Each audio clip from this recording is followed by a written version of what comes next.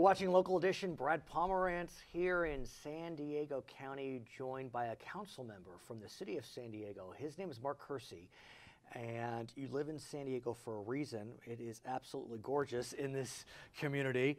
Part of the challenge, though, with living in such a beautiful community is folks will come here to try to make it. And sadly, some don't, and they fall on hard times. And here in San Diego, the homeless rate is rising. In the last 10 years or so, San Diego has gone from the 12th largest homeless population to the 4th largest. It's nothing compared to LA County, which is the 1st largest, but regardless, there's enough misery to go around. Right. What are you seeing, sir? Well, first of all, thanks for having me on. Of course. You know, this is something that it's a regional issue. It's not a district issue. It's not a city issue. This is really a region-wide issue. And a lot of it is due to the high cost of housing here in San Diego. We also have, of course, a large number of military veterans.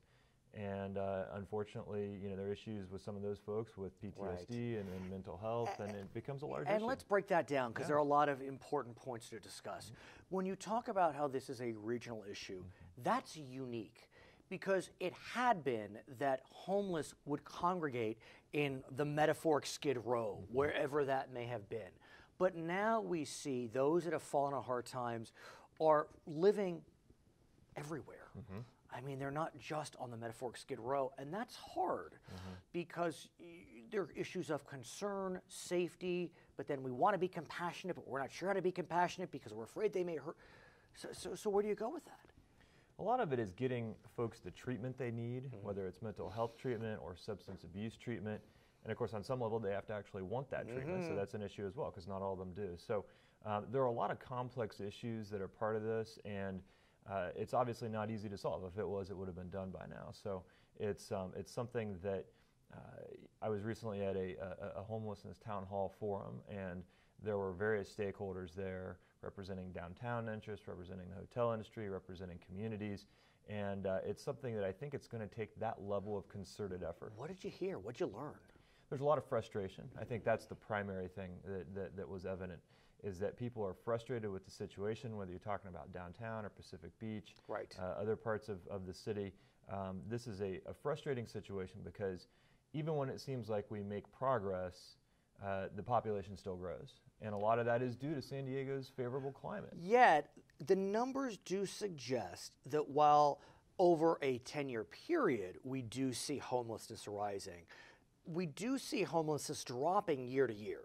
So that's good news. It may not be good news if the homeless person is on your corner, and the news is especially good as it relates to veterans, which in San Diego, with such a large veterans population, that is pivotal to see.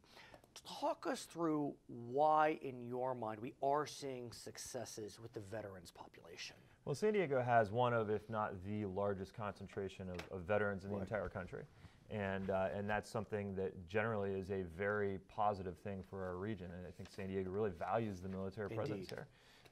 But it also means we do have more than our fair share of homeless veterans. And so about a year ago, the city rolled out an initiative to house 1,000 homeless veterans. And that was really based on the concept of trying to incentivize landlords to accept vouchers to get folks off the street with a military background. What's stunning, though, about what you just described is that there are these vouchers that are available, but because it's so expensive to live in San Diego and LA and San Francisco, the vouchers don't provide enough cash for the landlord, so they're between a rock and a hard place. That's right. That's exactly right. And a lot of that's due to supply issues. We're not building enough housing stock to meet the demand that we have. And particularly at the what you would call kind of the middle income part of the market. I want to get there in a second, but I would be remiss if I didn't mention that apparently your program is bearing fruit, because in the last year, veterans homelessness is down 16%. The sheltered veterans homeless population is down 22%, unsheltered down 9%. That's real, and I don't think we should ignore the success stories. The question, though, becomes, how can you transfer the success in decreasing veterans homelessness to the general population? Because that's the nut we've had difficulty cracking. Right. And I think a lot of it will be based on the experience of the House 1,000 Homeless Veterans initiative, right? So the lessons learned from that, that was kind of you could think of it as almost a pilot for the problem as a whole. And I think that it has been successful. Obviously, there's still work to be done, but it has proved to be successful so far. And my hope is that we can learn some lessons from that and apply them to the general population. Councilman, I want to talk about housing. You suggested, there are two elements of housing. There's affordable housing and housing that is affordable. Let's talk about housing that is affordable. There's not a lot of it in California. The LAO recently released a report, Legislative Analyst Office. California homes on average cost about $466,000.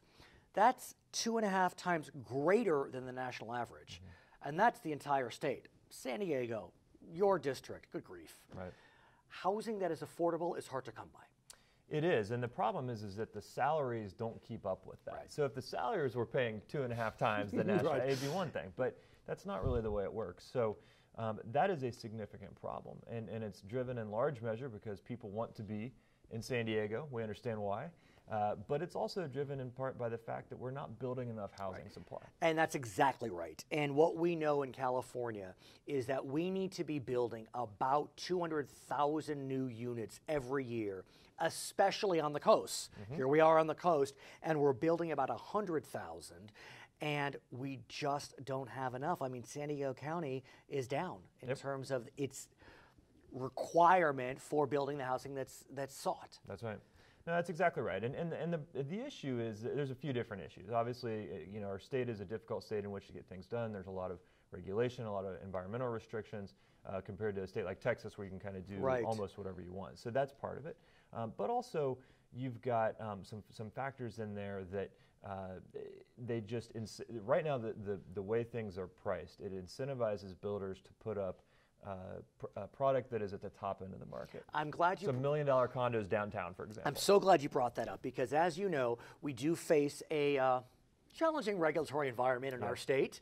And Governor Brown, the Democrat, Governor Brown, was looking to wipe away some of the regulations for local projects that targeted the lower end of the income spectrum, but a lot of folks on local city councils, it made them queasy. They didn't want that power to be taken away.